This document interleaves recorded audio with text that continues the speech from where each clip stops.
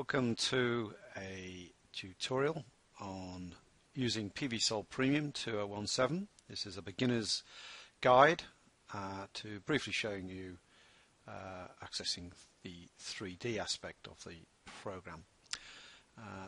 What we've got on screen now is the opening dialog. You've got your past projects and example projects that you can quickly access on the screen. But for this example, we'll be just clicking off a new project, and this will sort of have mostly blank spaces to be filled.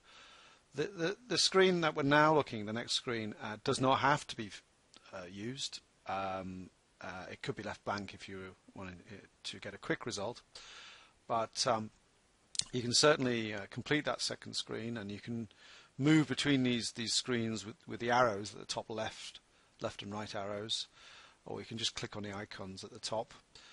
But this dialog, as I say, is optional to complete. We're just going to put a logo in one of the spaces there that will appear later if needed in a project report, as well as other information about the project you're designing for.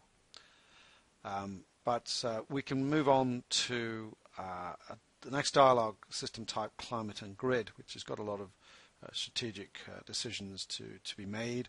We're going to keep things simple in this video and just choose a PV system without electrical appliances or batteries connected to the grid, and we're going to choose a location in Germany as a climate location, which can quickly be chosen from the drop-down menus, and we can also make some adjustments on the electrical supply. If they're all correct, then we leave them as they are. And we can also use this part of the dialog to move between the 2D and 3D modes. We're going to keep it in 3D for this video. So we can then move on into the 3D part after clicking on that icon with a little picture of a house, and then we click on Edit, and we're given a choice of the first object that we want to appear in our 3D world. There's a couple of choices from simple buildings, more complex buildings, and you can even import a map or a sketch as a floor plan. In this case, we're going to choose an open area, a simple, if you like, square that'll appear, as you can see on screen, as a dark coloured green area, and there's a sort of wider, sort of lighter green colour, which represents a wider terrain that we can populate with various objects, other buildings, trees, or indeed other open areas. Everything that's put into the 3D environment is listed in a navigation menu on the left of the screen that helps you quickly find objects.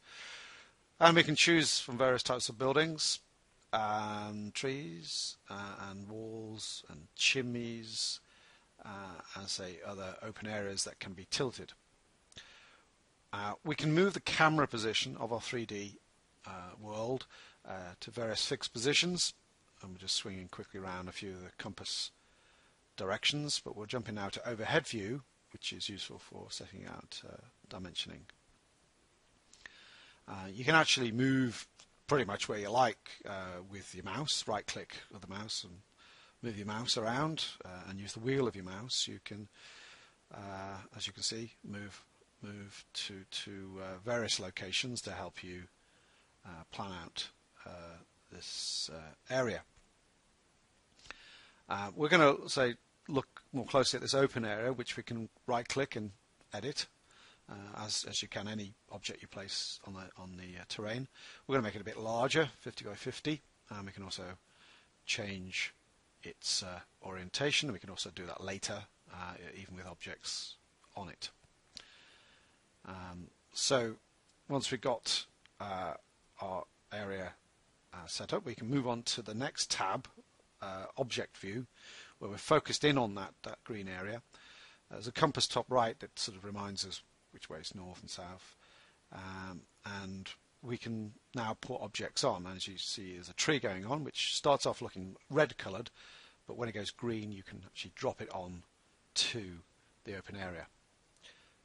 We can make adjustments to each object, and whilst it's on the open area, or even to objects that are not on that open area, using the right click of the mouse. We can put modules on in two ways, but because this is an open area, we're going to choose the module mounting. That means mounted on a frame.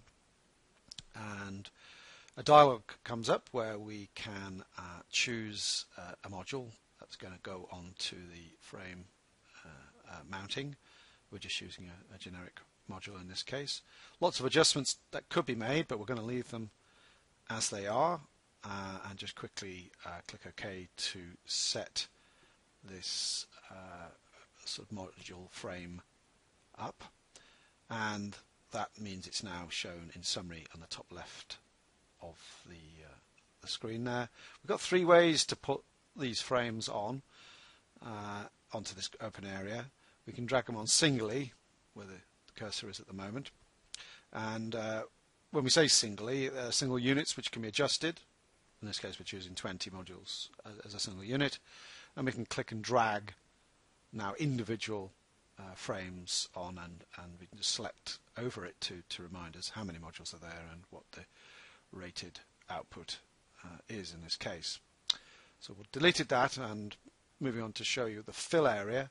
When you choose that, you use your mouse, left click and drag down, and it will open up an area telling you how many modules and what rated output will be in that dotted line that is created as you drag the mouse. We're going to remove that and show you the third option, which is basically to completely cover the whole area as much as possible, and we can again use left navigation to tell us how many modules were actually on there. That's now deleted. We're just going to use the fill area just to put exactly what we want on, in this case 120 modules in 5 rows placed where we would like.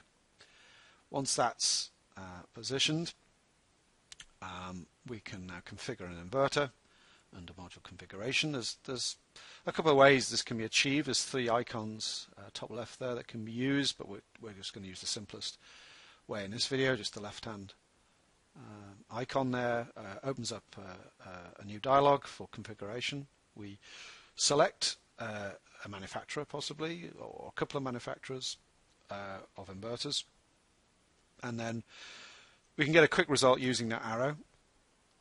All those green ticks there indicate that's satisfactory. Or we can use the right hand icon to give us many more options and to see a lot more information about these potential configurations that we might choose.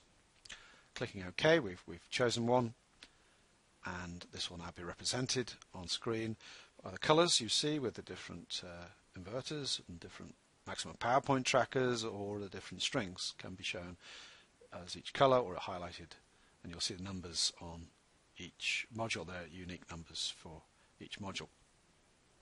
There's a cable plan option, but not available when they're mounted, only available in modules that are parallel to the roof, so we'll skip that and come back out of 3D, say yes to the shading, which is considering all the shading between the rows now, and this will allow us to present some results on screen. We can put in any cable losses now. This is just showing you a quick way and some sort of total loss under standard test conditions. We can create a schematic, and that can be adjusted and resized, in fact, if needed, and in different formats. It could be exported as a DXF or a bitmap, or even a PDF suitable for possibly emailing. So with the schematic adjusted, there's an economic section, which is optional. You don't have to detail that. There's plenty of information that could be put in. We're just going to quickly add a tariff. It's a German tariff that's going to be added. You can add multiple tariffs. So for example, in the United Kingdom we could have two tariffs, generation and export tariff, could be placed there. So we add a tariff, feed-in tariff, if it's available for a given country, and that will then be considered in the simulation results, which are coming up shortly, after clicking that calculator symbol, second icon from the right. There's a lot of results.